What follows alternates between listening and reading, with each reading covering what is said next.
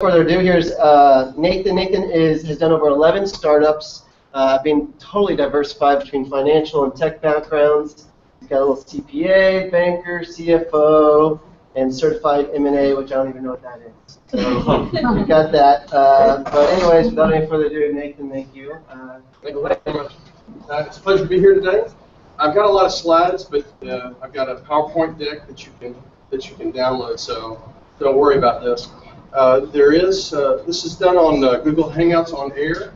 So within about 10 minutes after we're done, there'll be a YouTube video that'll be the whole presentation. I'm going to go back and trim it and enhance it a little bit, but generally you'll be able to see what we're doing. We okay? Okay. Additionally, what I've done is to create some online resources about this topic, because this is a very complex topic and I won't be able to really explain it in great detail today. It took me about 20 hours to prepare for this presentation. But let me tell you a quick story before I start. Somebody I know had gotten into a startup, worked a couple of years on it, got it funded, was a co-founder. And this person had a trip in Europe on business, came back, and the co-founder, who was the entire shareholder, announced that they're terminated. Their stock is gone, and they're out. Now, I don't want that to happen to any of you because it happened to me. So this can be a serious topic. I really hope to have an interaction with you. But in terms of what's available afterwards, if you'll go to this link, you'll find the PowerPoint, the YouTube, and any other questions that we have. So,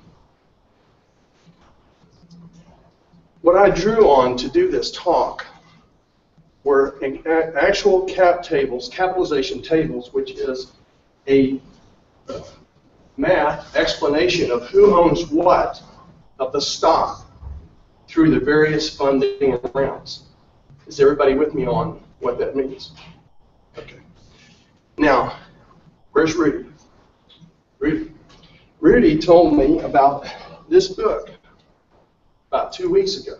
It's called Slicing Pie. And this book impressed me so much that I totally changed my presentation, because this book explained how you can slice the pie in a way that will make you more effective. So, $10 book, really, and I'll be referring to it. In this book was another book called The Founder's Dilemma. And The Founder's Dilemma, it is written by a Harvard Business School professor, and he took 9,000 startups and he created some conclusions about what worked and didn't work and why. He calls them Founder's Dilemmas. And what I would draw an analogy to with this is, for people that bet on football games and know spreads, how would you like to have everybody you're betting against not know the spreads and you know the spreads? You won't win every time, but you will win a lot more than the people who are just betting their gut. And so when you read The Founder's Dilemma, you are getting the point spread. You're getting that understanding of what has worked and what hasn't worked. This is one of my favorite books. I don't talk about it much, but if you're assembling a team for a startup and you have trust within the team. Now, how did I feel when I walked in and I was out? I was going to issue my stock that week. So, systematically building trust among your teammates is one of the most powerful things that you can do to accelerate your startup. Okay. Now, you can't read this, but you can go back and look at it. But essentially, a capitalization table has the stock being issued over time and what it's worth. The stock being issued over time, and the far right is what it's worth.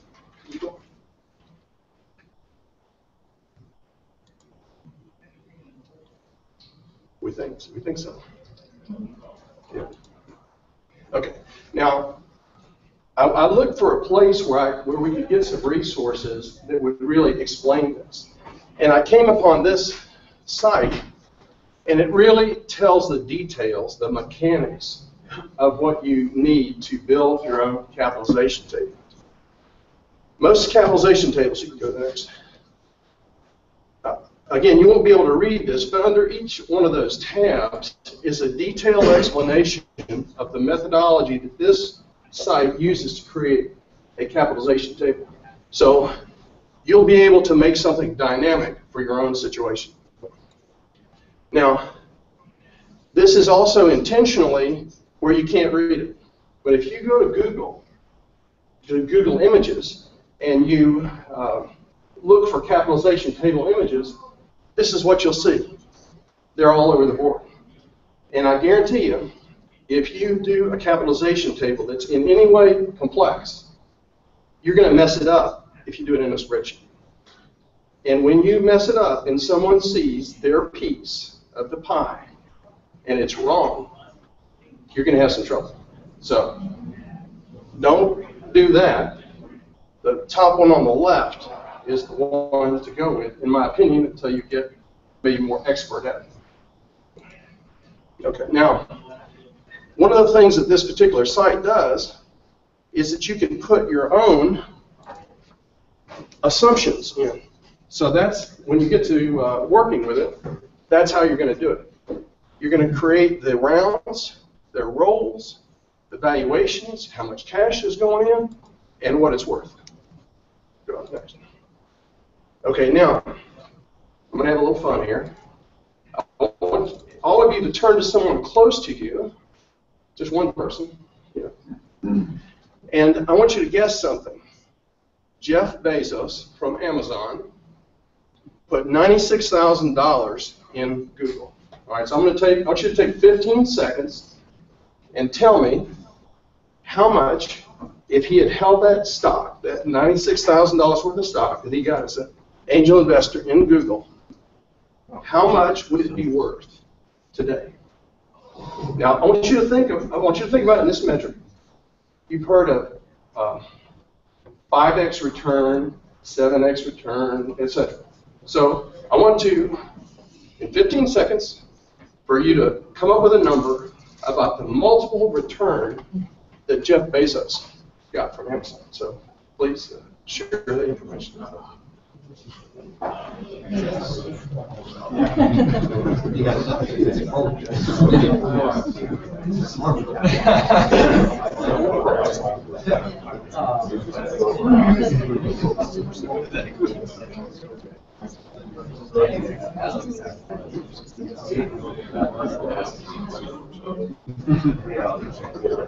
Okay.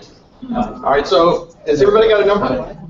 10 million? All right, we're going to have a little guess here. Okay. Remember, it's not dollars.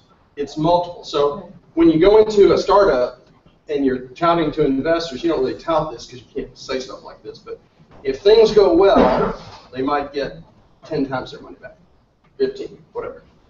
All right, so I want everybody to raise their hands. Everybody raise their hands. Okay. All right, now, who said it's less than 10 to 1? Anybody?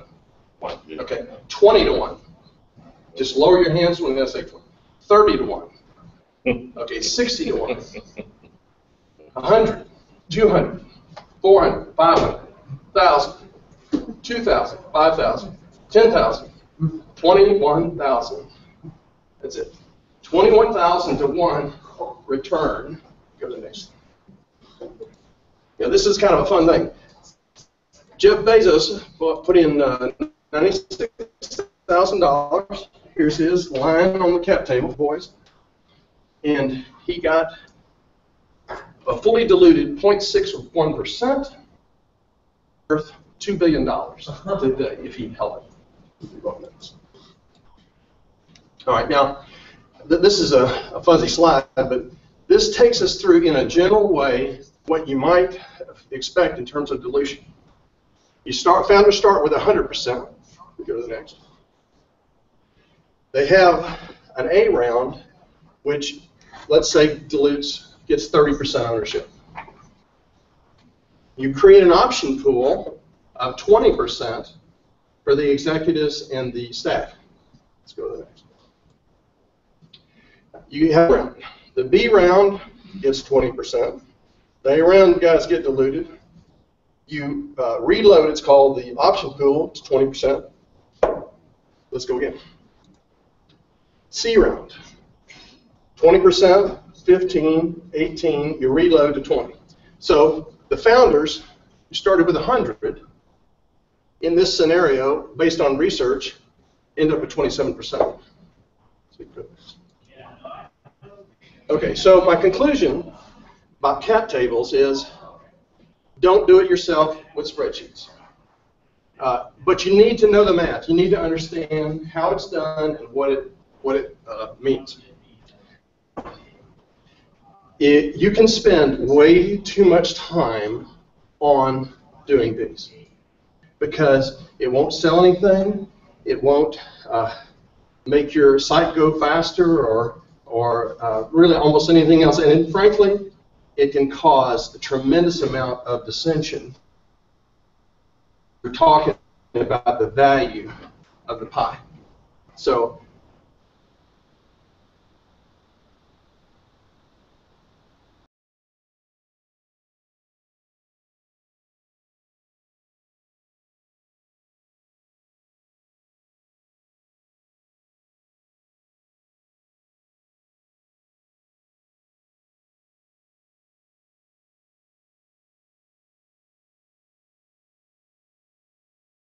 that Rudy gave me is by Mike Moyer.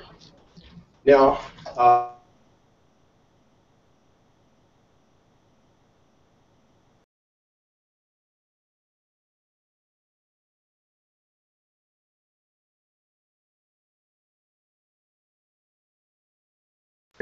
last month, almost a month ago. And that was at Stanford University. And he was explaining what. And so I encourage you to get the book, to look at his YouTube video, and included in the online resources is a slicing pie table calculator.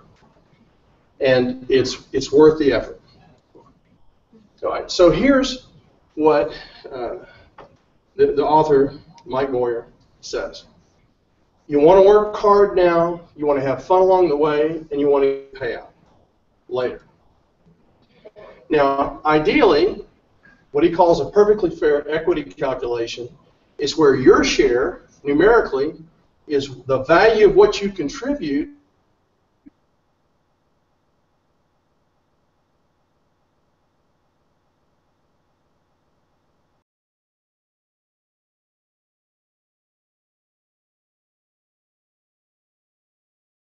Yes. How do you value sweat equity? We're going to do that. Question was, how do you value sweat equity? And we're going to get right into that. Okay, so 67%, according to his research, 67% of the startups create a fixed equity split. Now, it can be 50-50, 60-40, 80-20. If there's 4 people, it could be 25 each. Take it, I'll ask George. George, how successful are people that do 50-50 splits? He's got a big smile. You might want to stand up and say 50-50. 50-50. They're lucky if it's 50-50. I like that. That's good. That's almost like that. Okay. So let's go on to the next. So here's things that happen with a 50-50 split. What if you want to quit? What if you do all the work? What if you bring in another guy? What if your partner wants to quit? There's a million other things that can go wrong. That's where the fixed split goes. Now, here's what's going to happen. This is math. On the top, your share is either more than you deserve, if it's a fixed split, or it's less than you deserve. Now, how are people going to feel about that? The ones on the bottom are not going to feel too good.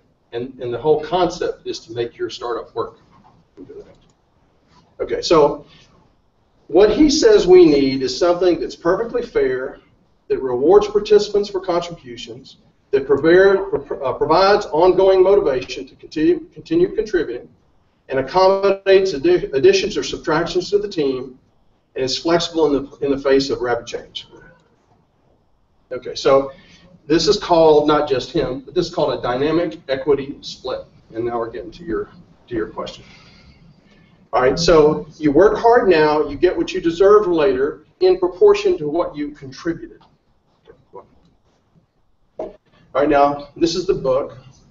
How many people have a Kindle or read things on Kindle? A few. Okay. For myself, I always get the Kindle. I may have this too, because when you have the Kindle, you've got the graphics. You can copy stuff. You can paste it. You can send it around. And as a matter of fact, as we get to the next book, I've really pasted in from the Kindle screen grab for this. So I highly encourage, just a sidebar, when you buy your book from Amazon, get you a real copy and get you a Kindle copy. Go ahead. Now, can you go back one? Sure.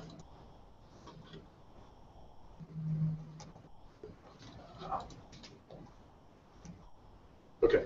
Now, what he calls this is a grunt fund. And a grunt is kind of, you kind of get used to the term, but a grunt is somebody that will do anything that's necessary to make it work. It's an army term, I guess. Maybe. Anyway, so the theory of this is called the grunt fund. Go ahead.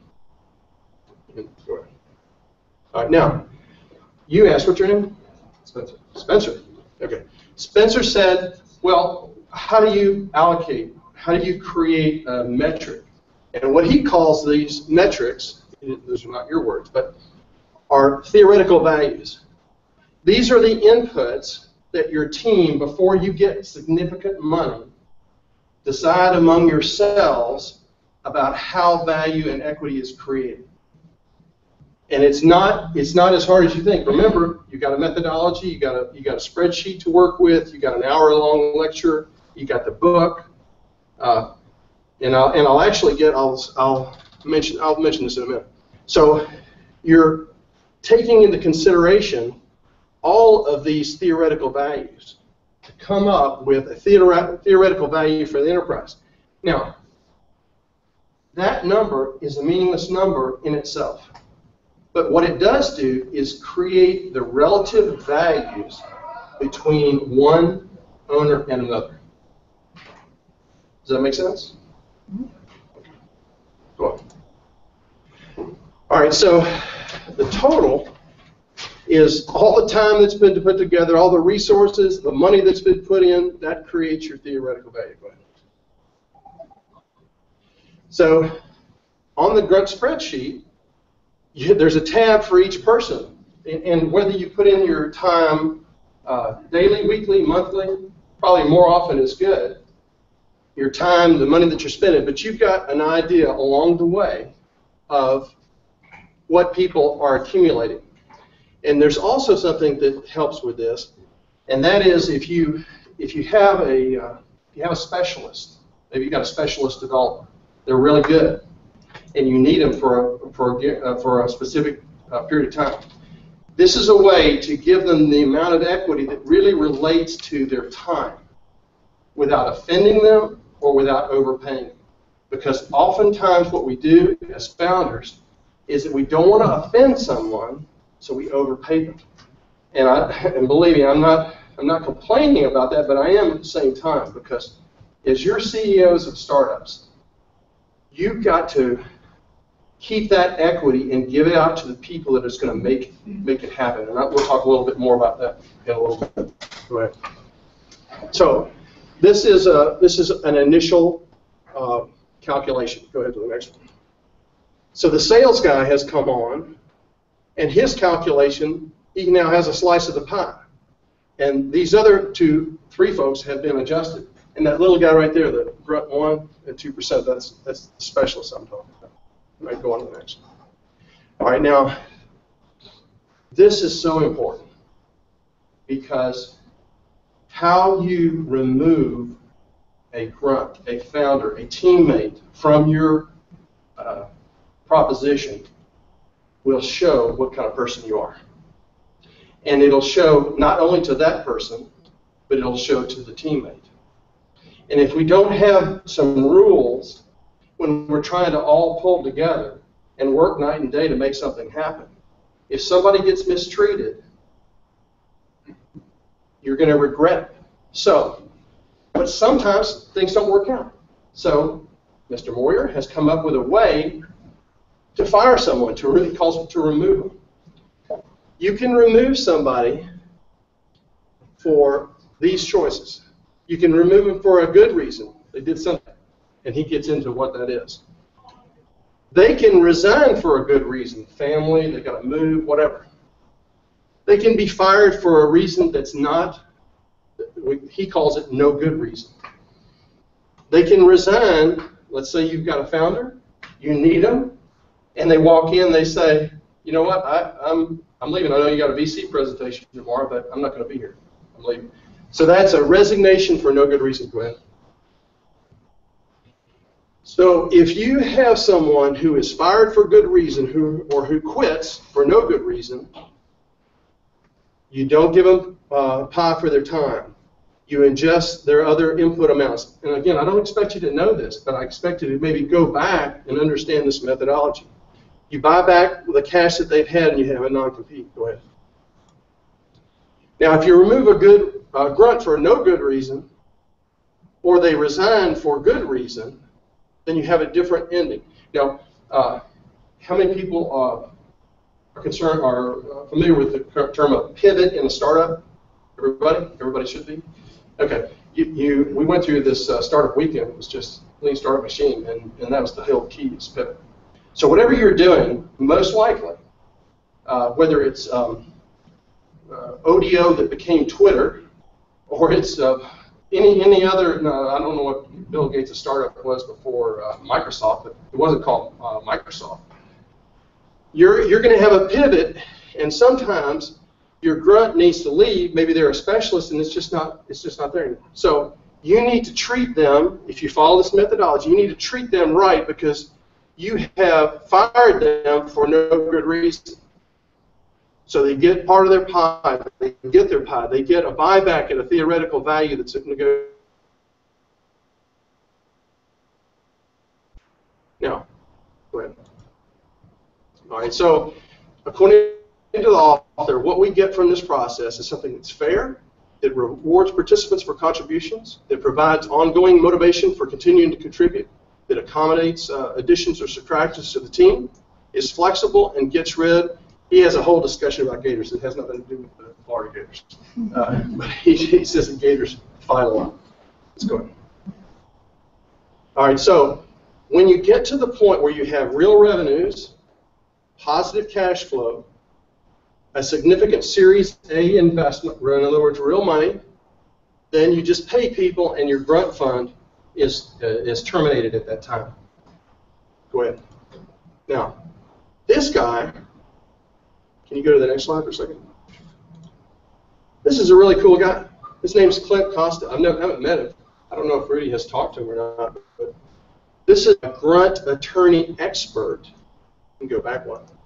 And for $50, he'll spend an hour with you, and he'll give you a template, LLC or C corporation, essentially operating agreement, and you'll have the basis to implement the grunt fund. Go ahead. Now, what you'll get, and this is the actual agreement. It's what is it? 4, 8. It's 11 pages. It's 11 pages. It is a solid agreement. You can get this. You can take it to your lawyer. You can get his advice for $50, a whole hour, and you can take it to your lawyer. Or maybe you want to hire him. Go ahead. So the conclusion from this book, Slicing the Pie, is static allocations are trouble, dynamic allocations are fair, and you need a team working together by considering this kind of methodology. Let's see, how are we doing on time? Close with that. Good, thanks. Okay, now the next book, which was I heard about in this book, is by a Harvard Law School professor, Noam Wasserman, and he studied 9,000 startups. Okay, let's see, that's 10,000 founders. It's fewer number of startups, but 10,000 founders over a 10-year period. Go ahead. Now, I'm going to go through and just briefly touch on these, because what I try to draw out were some key points that he made in the book and some examples. But his founders' dilemmas are around what he calls people problems, and even solo founders have these problems. You have to negotiate in a founding dilemma a trade-off between wealth and control. He calls it king or rich. King or rich. And between building financial value and maintaining a grip on the steering wheel. And we're going to have some interesting conclusions about this. Now, remember, this is the in advance betting line that you have to know more about some decisions that you need to make. And you will improve your odds of making good decisions if you really study the results of what he says. Because when we just give our opinions about things, particularly if we're not that experienced and we haven't done serial startups, and maybe even if we have, then you're going to be at a disadvantage. Because you can learn statistically what has worked and what has not worked. Go ahead. Okay, so I'm going to read this. Focus this discussion on founding of high potential startups. Now, his work is not about mom and pop. It's not about the small business. It's not about the somebody that builds something up over 20 years. This is about technology startups. There could be life sciences also, but let's focus on technology. Go ahead. Okay. The major parts of the Founder's Dilemma explore the dilemmas faced by progressively introducing new players whose involvement in a startup provokes difficult decisions that significantly affect the startup's direction and outcome. Everybody here that's in a startup, there's one of you, there's two of you, there's three of you. If you're successful, there's going to be a lot more people in the room. And progressively introducing new players, vendors, investors, employees, officers, departing officers. This is the challenge that you'll face. This is the founder's dilemma. Go ahead. Okay. So I'm going to just say setting the equity split in stone, which is called a static equity allocation. Dynamic is what we're advocating. Setting it in stone without allowing for changes is one of the biggest mistakes founders can make. And I won't go into the rest of that. But this guy is making a conclusion on studying 10,000 founders. And if you don't have a way to adjust that equity as you're going along, you're going to have problems. Go ahead. All right, now, he uses an expression, king control versus rich wealth. Okay, this is a really key point. As you're, I'm going to take a sidebar. How many of y'all know Jonathan Taylor? Everybody know Jonathan Taylor? Everybody? Everybody in this room should know Jonathan Taylor. Really? No one knows him? You know him. You know. You know who he is, right? So, Jonathan Taylor, up until the WhatsApp guy that went to Lake Brantley that's worth $2 billion now, up until he came along, Jonathan Taylor, he's doing a Founders Talk, isn't he? I think he's doing a Founders Talk. He's not, I'm not sure. So, he has done it. So, Jonathan Taylor has done 18 startups. He's the most successful software entrepreneur in the Orlando area. He looks to accelerate startups with money, bring them into his organization. I mean, you know Jonathan Taylor. I mean, you know him well, of course, right?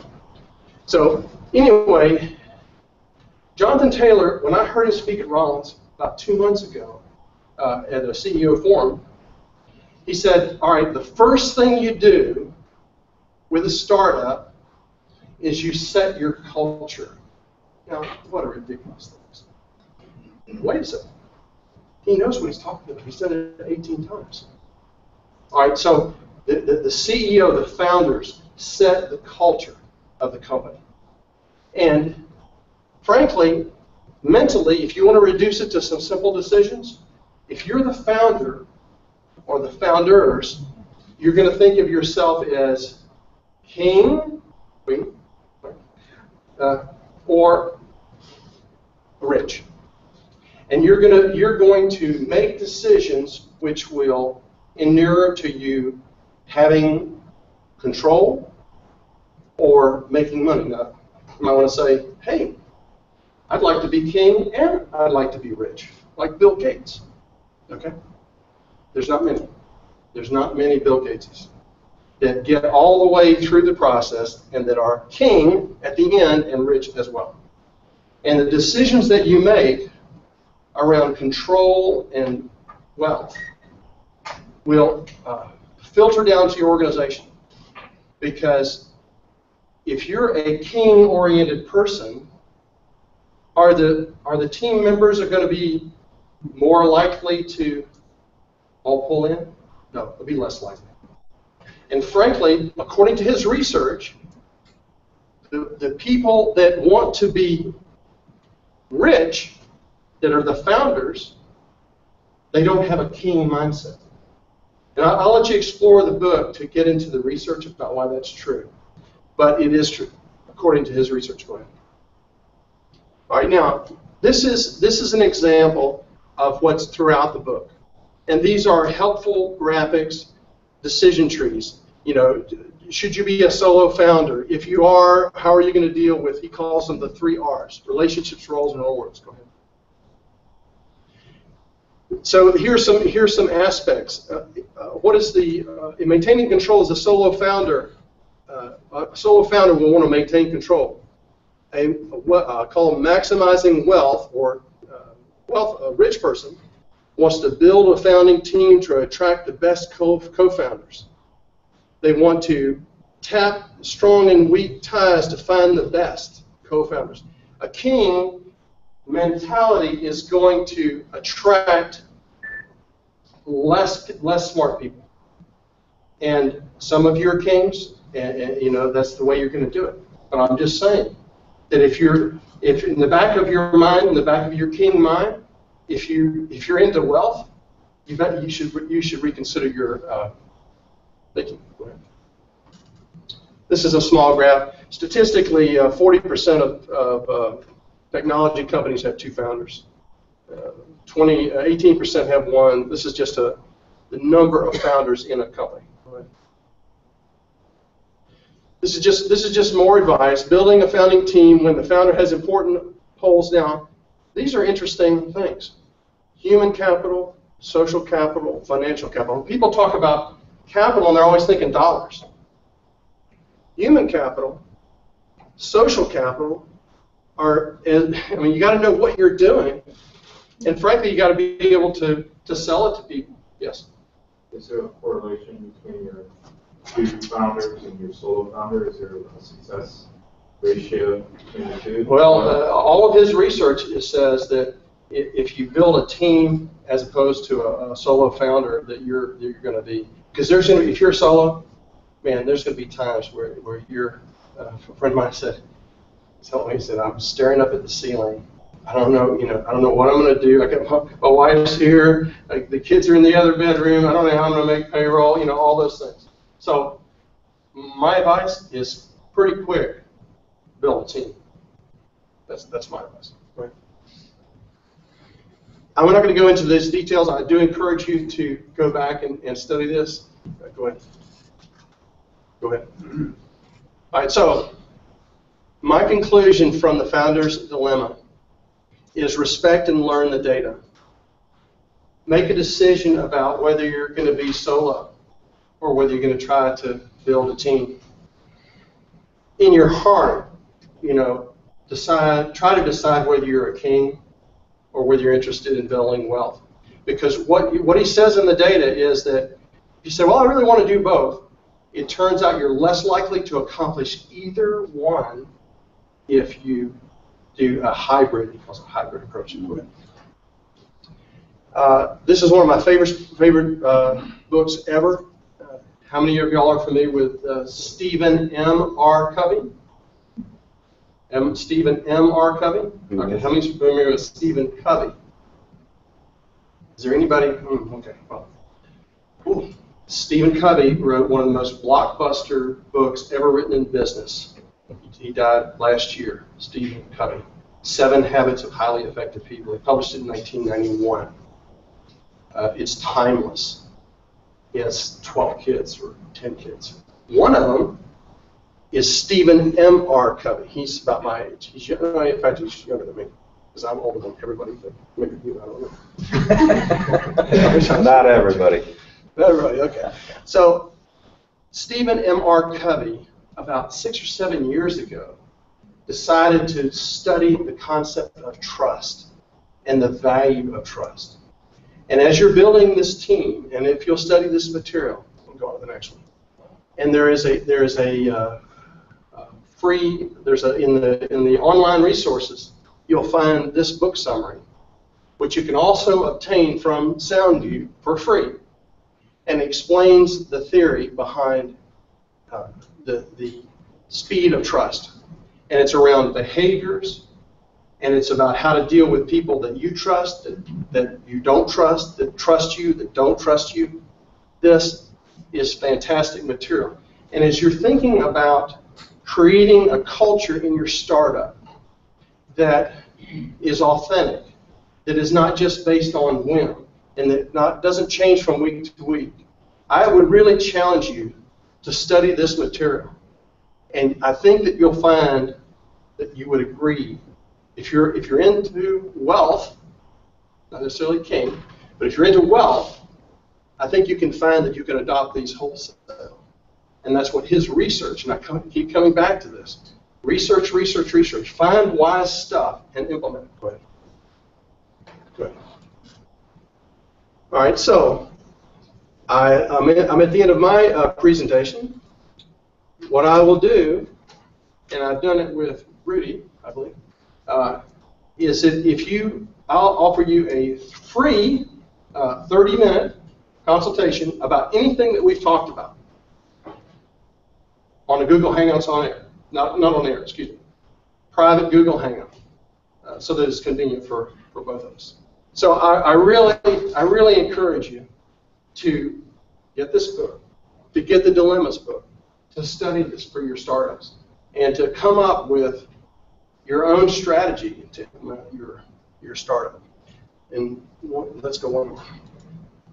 This is really interesting, and it totally comes from anywhere, from nowhere. This guy is Tony Buzan. Does anybody know who he is? Does anybody know who he is? All right, Tony Buzan. He's sold 8 billion books. He was a I've read it. okay. So It's old though. he's not as old. Yeah, he's older than me. Golly. So anyway, he has written a book on memory, and this little graphic is one of the neatest things I've ever seen since I've got a little time. And this is cool. This says that from the beginning of a learning experience to the end, your comprehension of what you have learned is influenced by these factors: interest, primacy, understanding, association. This is called a Van Rosdorf event. This is a Gestalt. That's recency. And if you will think, if you'll take a look at this is a bonus here. If you'll take a look at this and you'll think about the way you communicate with people, and the goal is to drive them up over time while we've been learning this over the hour. And I've tried to do this. I didn't say we're going to do an association right now. Or I hope you have a Gestalt moment. Maybe you'll have to decide that yourself. But as you decide how to present your ideas, if you'll be aware of what increases comprehension in your giving pitch, and you keep this in mind, I think you'll be in good shape. So I think we're done. Awesome.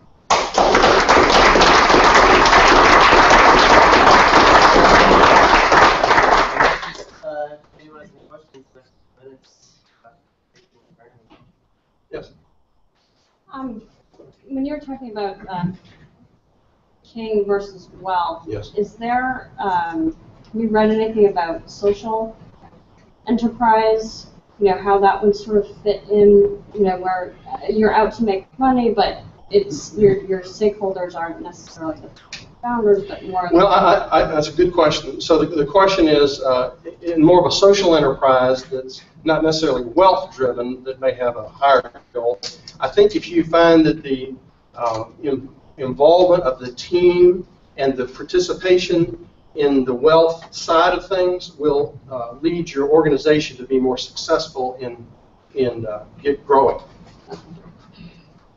Yes. I think you said one of the slides to figure out the value proposition of the people who are bringing in, how much they're contributing, what they're contributing. I guess, what do you do if you're confronted with people who you don't understand technically the work that they do?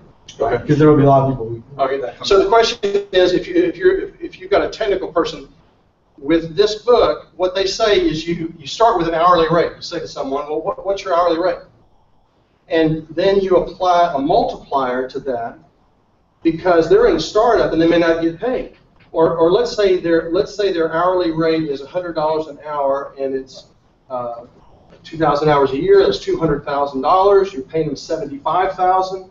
You go through a mechanical calculation to back into the equity allocation, but you try to go back to the point, and it's the job that they do.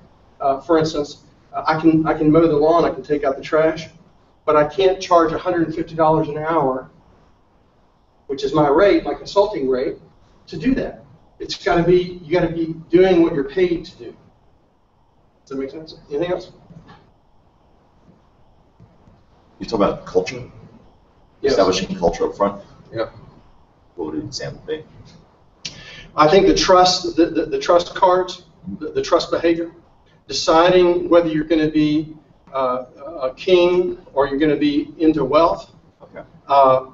Deciding whether you're going to implement something like slicing pie instead of a static equity allocation.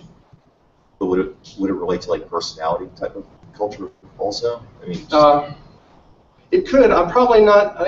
I'm probably not an expert on that. I don't really know. Yes. Question. What you said about the dilution of Yes. the shares? Yes. Say we at the third round. The investors who come in now, like let's use for instance I love the show Shark Tank.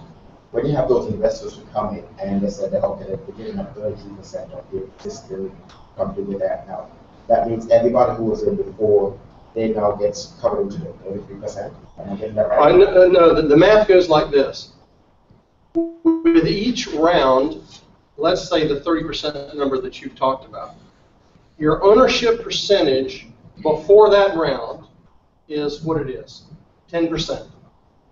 If you create a 30% round, then your ownership percentage is going to be diluted by 30%, or it's going to go from 10 to 7%. So with each round, the dilution, and dilution is a term, it's kind of a derogatory term, really, and it's very common that people use it in a way. But you are bringing people on that you don't have to pay to get them to live night and day on your project. So again, king, wealth.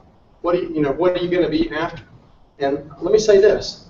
I can't pull out what the failure rate is of startups. But boy, it's high. Doesn't mean you shouldn't try it. You should try it because it's very worthy. But you're probably going to try it once, and if you're successful, you're going to try it again. If you're unsuccessful, you're going to try it again and again. And so don't burn bridges. Don't try to squeeze your team and take advantage of them, because believe me, they will find out. And you'll suddenly look around, they're not around anymore. Gee, my team's not here. Anything else?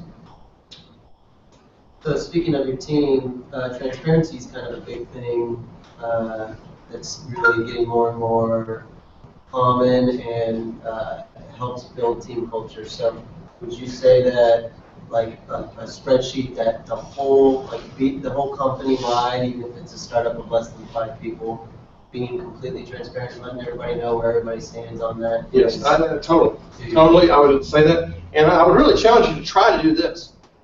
try to create a methodology with slicing pie. And I'll jump around to one of the 13 behaviors that Stephen M. R. Covey says. One of them is called straight talk straight to people. But another one is transparency. And if you'll go through and you will, in fact, I've got this. These are totally cool. This is Stephen M. R. Covey's trust deck. So, 13 behaviors: talk straight, demonstrate respect, create transparency, right wrongs, show loyalty, deliver results, get better, confront reality, clarify expectations, practice accountability, listen first, keep commitments, extend trust. This is good advice. And this is a guy that studied it, just like these other guys have studied. And I really encourage you. In fact, I've got in the online resources, I've got these cards. You can print them out. Anything else?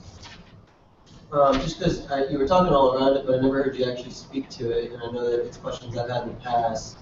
How do you identify quantity of shares initially, or is there like a best practice you've seen in that? Yeah. That's what this growth fund is all about. The quantity of shares is taking the inputs that people have, their time, their going rate, how much you're paying them in cash versus stock. Now, there's an initial allocation that may take place where the founder would have, let's say, 30% of the stock. That's just because, or the idea person. And there's a lot of discussion around, let's say you got proprietary technology. How do you pay that inventor for their work? Well, it's royalties. It's a percentage of ownership. There's various ways to do it. But the point I'm trying to make is that you try to come up with objective inputs, and you make it a dynamic process. And there may be an allocation in the beginning that is where you start from for the dilution. Does that make sense? The theoretical value. Yeah, and then also just how do you identify the initial, like 1 million shares or things like that? That's just kind of okay. The shares are absolutely random, and it's part of a mathematical calculation that you need to get to. But it's the shares become the numerator and the denominator for the percentages. But frankly, you are working off percentages and getting the resulting shares from the percentages. So the shares really don't matter. Yes. So that's what you're saying. So what the example you gave, the guy, his wage is $150 an hour. So he said his time would have been valued at say $200,000. But you agree that he overpaid him, so that his equity is now going to be $130. Okay. So let's go with that. Let's go with those numbers. $100 an hour, 2,000 hours a year is $200,000. You're paying them 50.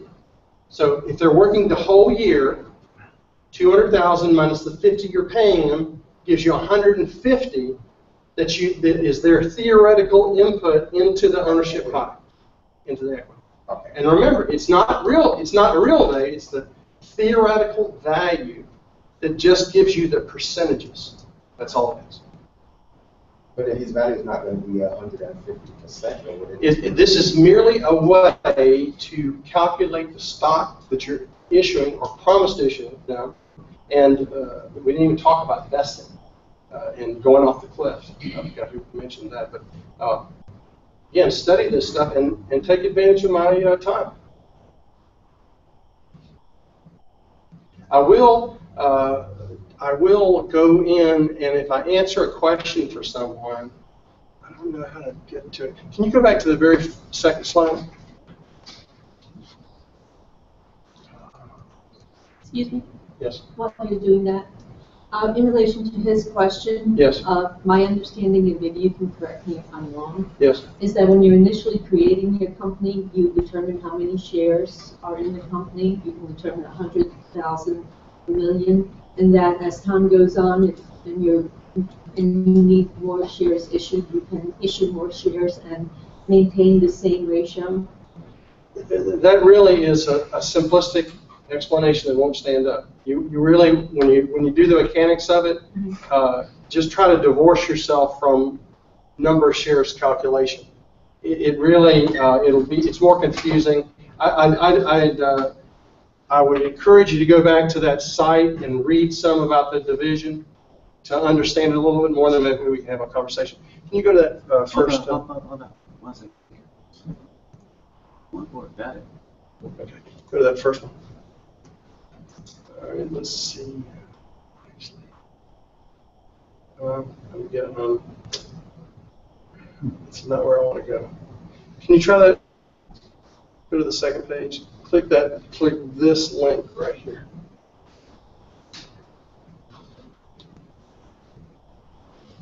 Okay, good.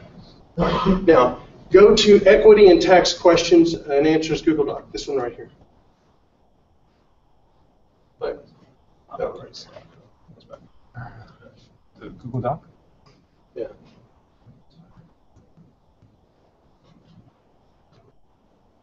Okay. This is what you'll get from me if you ask me a question. You'll ask a question. I'll put the question here, and I'll put a link down to the answer. This is on entities. Should you be an LLC? Should you be a C corporation? Should you be a Delaware corporation? But when you ask me questions about this topic and you go back to the online resources, this is what you're going to see from me. All the questions will be on the top. The answers will be hyperlinked, and if there's an exhibit like this, further explanation of, people are mad about incorporating in Delaware. It's silly for most people. We're done. Okay, finish your thought, and then yeah, we're done. Okay, that's it. All right, Blake.